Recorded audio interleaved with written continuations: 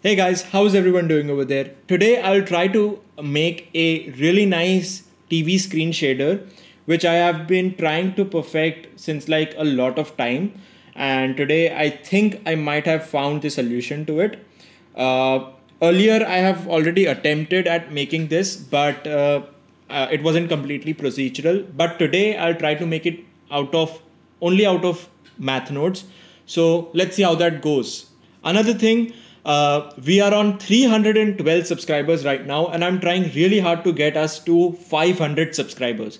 So at any point of this video, if you like the content that I make, don't forget to hit that subscribe button right away. And also don't forget to hit that like button because it really helps. It tells the YouTube algorithm that I make good content. So that's up to you to decide. But yeah, I prefer you to do that. So let's start off with this plane. So yeah, I've imported a plane. I've made a new material. Let's add in first a UV map node, which I'll use for this entire project. Why UV map? Because it's much more versatile. Even if you don't want to mess around with the node network, you can do it very easily in the UV editor. So yeah, that's my reason. You can use object coordinates, but the process will not be entirely the same, just to mention. So yeah, I will be using UV coordinates. Next, I want to separate its X, Y, and Z components. So let's quickly do that. X, Y, Z. And I want to separate them. So separate X, Y, Z. I'll use the X coordinate for this. You can use the Y, but you need to switch around this entire process for that. But yeah, next I'll add in a math node. Very simple stuff. And what I'll do is I'll first of all make a socket here. Okay, so once you have this thing, I've made a socket over here, and what I'll do, I'll set this to compare.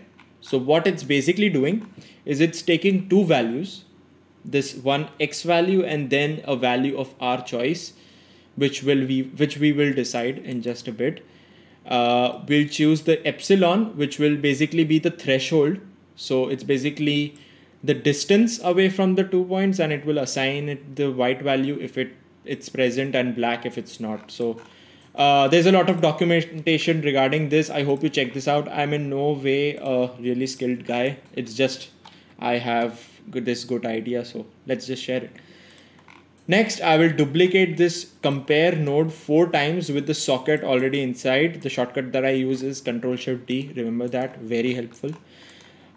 Next, another important note that this epsilon value in all these nodes is really important. So let me just make a value node, and what I'll do is I will make this a node socket over here, and then I will feed this into all the epsilon values.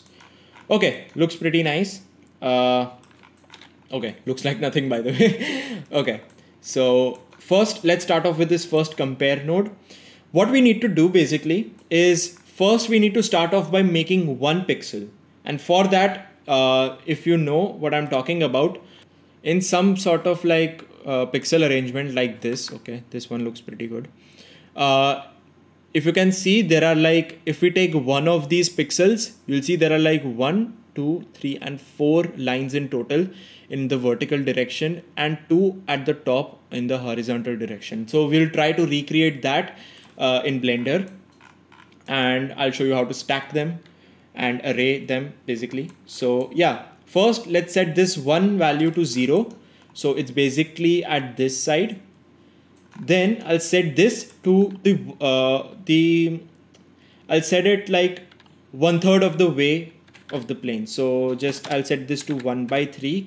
So it's basically located at 1/3 of the way there. So let me just bring down this epsilon value. Yep, you can see it's 1/3 of the way there. Then this one will be 2/3 of the way. So I'll set it by 2/3, and the last one will be 1. Okay.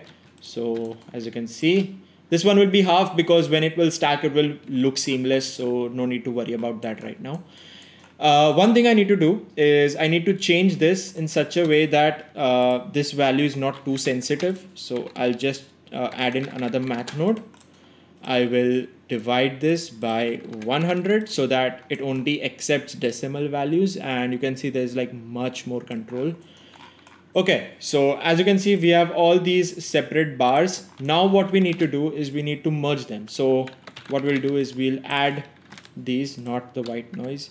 We will add a math node and we'll merge all of these. So just duplicate this, add both of these, and at the end just add both of these again, like this. So as you can see, we have already formed the vertical lines. Looks pretty nice for now. You can adjust it with this. So yeah, looks pretty nice. So now what I'll do is I'll duplicate this node, this node, this node, and this node over here, along with this one socket here. And I'll just Control-Shift-D it, so we don't need to do all the work again. We just need to plug this one value in, and we need to set this to 1 so that we have the values. Next, I will feed this node into here instead of this, because as you can see, we have formed the horizontal lines and we will add them with the vertical, so it will give this really nice arrangement.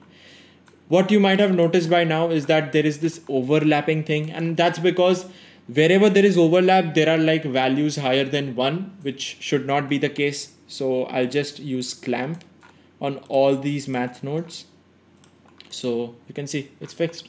Yeah, very simple stuff really. There is this extra output node. I'll just delete that, and boom, there you go. This is the pixel framework sort of thing. Now let's start off by making the red, green, and blue gradient, or color bars, you can call it that. I'll use the X because it's spreading along the X-axis. I'll feed it into a color ramp. And here what we need to do is we need to use instead of linear, we need to use constant. So that's one thing that you need to make sure. Next, I'll add 2 more node outputs. No, wait, not 2.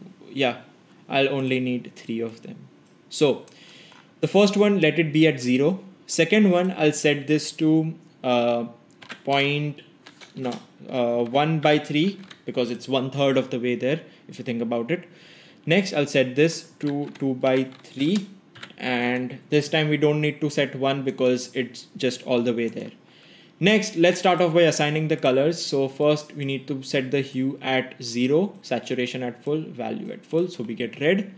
Then we need the green value. For that, I'll just plug in 1/3 over here, saturation full, value full, so yeah, it's brightest. And at last, blue, so I'll set 2/3 for that. I'll set saturation to full, and boom, you got the 3 primary colors. Lastly, what I'll do is I want to change these black bars into white, and wherever there's white, I want black. So I basically want to invert this entire image. And for that, you just have a very conveniently placed node called the invert node. Boom, simple as that.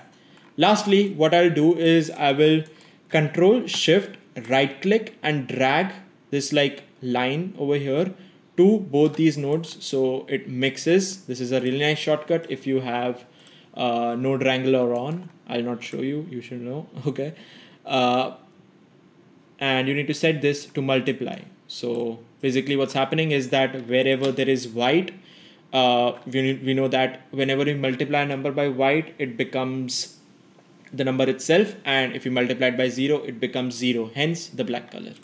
And thus this thing works. Okay, lot of talking.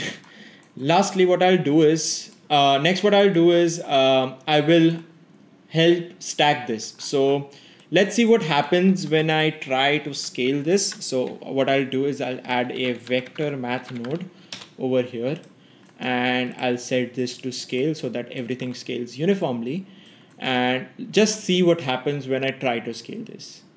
Okay, everything just messes up, and the reason is that we have just made this one pixel just using like this thing. It's not repeated. So for the UV coordinates, it has values higher than 1. So it does not tend to repeat this whole thing on that. So the only thing we want it to do is to repeat itself. And for that, there is this very nice node. I'll duplicate this. I'll feed this in here and I'll feed this one over here. And you'll see there's this very nice feature called fraction. And what it will basically do is, once I'll improve this, earlier when we had this, it started off with 0, then it went to 1, then it went to 2, and then it went to 3, and then so on till infinity. But when we add a fraction node, what it does is that it starts off with 0, then it goes to 1, then again it goes to 0, and then it goes to 1, then 0, 1, 0, 1. So you basically have this really nice grid, which is basically duplicated all the way through. So it's like a really nice feature that Blender has. And yeah, I've utilized that over here. And once you place this fraction node and the scale node, everything just works perfectly. Just look at this. Wow. You can just do whatever number you want. Eventually it will become white, but yeah. I'll set this for 10 right now. And there are two very important values in this whole node network. The one is this scale value, and then the second one is this value over here. So what I'll do is I will duplicate this. I'll set this to 10 and I'll assign this over here. Okay, too much of talking. I want to set this black grid to a bit more of a thicker, bit more thickness. So let's just do that. That seems fine, just for demonstration purposes. Now let's start by adding the image over here. So for that, I will just use this, I'll just import this one photo that I have. So yeah, I've dragged and dropped this one image over here. Pretty nice scenery. So now what we want to do is we want to start by pixelating this image. So it's pretty easy. What we need to do is we need to use the same UV coordinates, the same coordinates. You don't want to do like this duplicate thing. It might change and it will be pretty irritating afterwards. So I'll just place this over here. And what I'll do is I will use the vector math node, and I will set this to snap. So what snap does is that it's like it reduces the resolution of the grid basically. So if I put this over here, I'll set this to 10. No, sorry, I'll set this to 0.1, and you see it just reduces the resolution. I will add in I'll use this same value node from back here so that everything matches perfectly. All the pixels are actually the size of this same grid. And what I'll do is I will invert this image basically. So let's just add in a math node. I'll invert this value. So I will choose divide. I will put this over here and I will place 1 over here. So it's basically inverted. Then I'll use this into increment, and I know this is like a value node and this is a vector, but what it will do is it will assign the same value to all the x, y, and z coordinates. So now you'll notice that once you plug this vector into here, it just becomes pixelated. But once I just multiply this, again the same shortcut, Control Shift drag with your right mouse and then match both of these. Once I'll multiply both of these, you'll see that all the red, green, and blue values are pretty much assigned at this point, just like how a TV does it. Once I start adjusting this, you can see the resolution start increasing, and boom, you have a really nice TV screen shader. So yeah, we're pretty much the way there. The only thing that we need to do now is we need to take this output and feed this into an emission for now. And what you'll notice is that once I increase this scale, the image brightens up. So yeah, you can get some pretty nice close-up shots from here. Let's see. It's like a really useful shader, and it's completely procedural. So yeah, you don't need any sort of image other than this image over here to make this effect. Any intermediate, if you are just like started off with Blender, you know the basics, but you want to get into the advanced stuff, this is a really nice way to get into it. So yeah guys, this was the TV screen shader. I hope that you like this video. And of course, if you like this video, don't forget to show that by just hitting that like button down there. Again, I want to get this channel to 500 subscribers. So just do that real quick for me.